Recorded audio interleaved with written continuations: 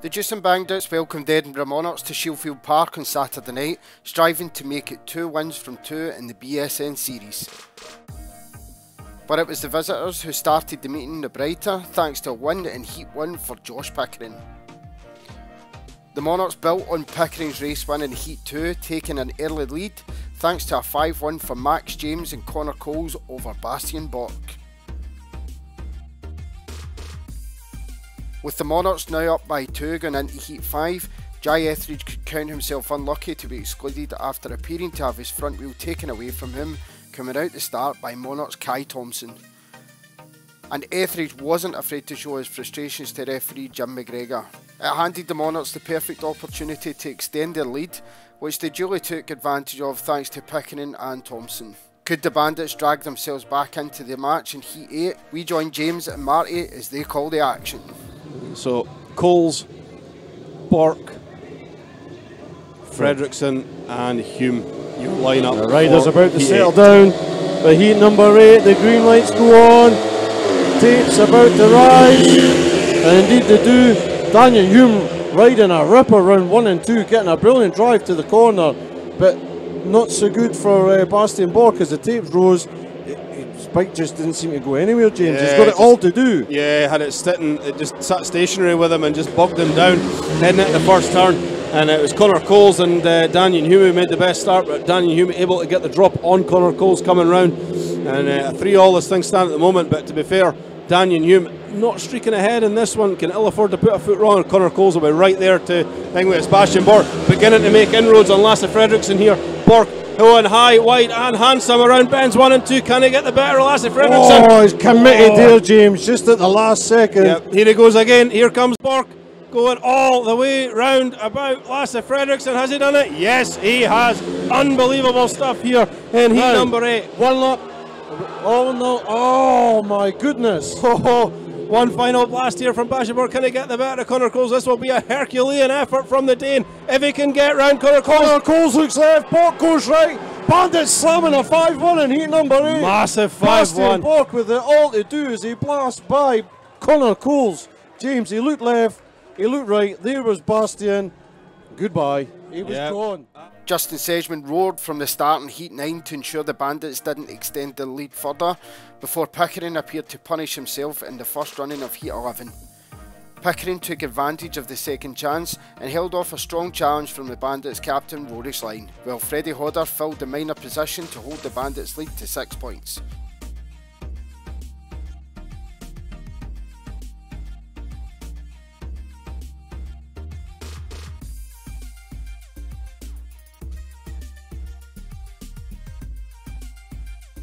With Pickering now out on a tactical sub-ride, the pressure was on 𝙃𝙊𝙉𝙍 and Bork, but in the last lap, 𝙃𝙊𝙉𝙍 ran into the dirt and the bike threw him down the track. Thankfully, the Bandit stalwart got up relatively unhurt and unscathed. That handed the Monarchs a 5-1 to bring them within 2 points in a roller coaster of a match. There was more controversy to come in Heat 14, with the Bandits looking to extend their lead. Dame Bastian Bork made an incredible start from gate 1, only to be taken out from behind by Paco Castaña. Thankfully, both riders get back to their feet and walk back to the pits.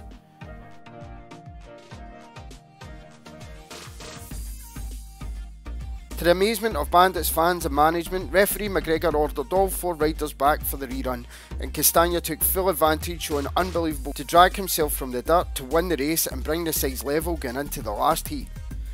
We join the action for a nail-biting Heat 15 starring Schlein, Lawson, Sedgman and Pickering with James and Marty. Still happen. Here we go. Riders settling down, the revs go high, the green light on. Oh, little nibble from Justin Sedgman, but equally the Bandits make a fantastic start.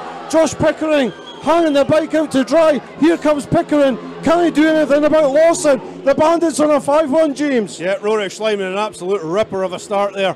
Coming out jet propelled. Here comes Pickering throwing absolutely everything at Richard Lawson, but Lawson holds firm. Josh Pickering, a man on a mission. Here he comes now, trying to get at the inside of Richard Lawson. Not quite. Bandits on a 5-1.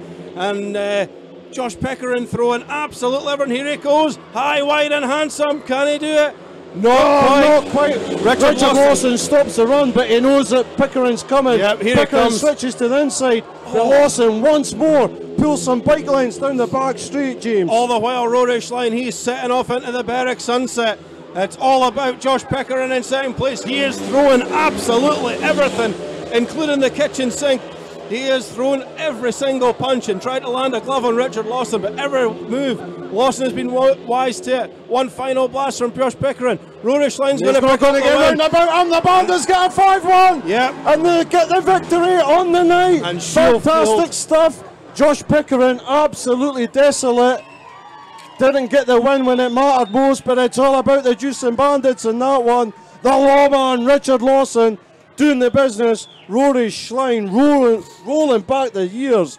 Oh my goodness. That was unbelievable stuff in heat number 15. The Bandits were in the trenches all night taking blue and gold grenades, and just when it mattered most, the lawman, the guest for the evening, and Rory Schlein, the skipper, coming up with a captain's ride. And let's not take anything away from Josh Pickering. He threw absolutely everything he had. There will be no action at Shielfield on Saturday night, but the Bandits do travel to Glasgow on Friday evening in the BSN series as they aim to defend the 6-point lead from the home leg of their clash. Greg and I are joined by Stuart Dixon and Rory Schlein on the Total Access show to go over all the latest news from all things Bandits. Until next week on the Highlight Show, goodbye.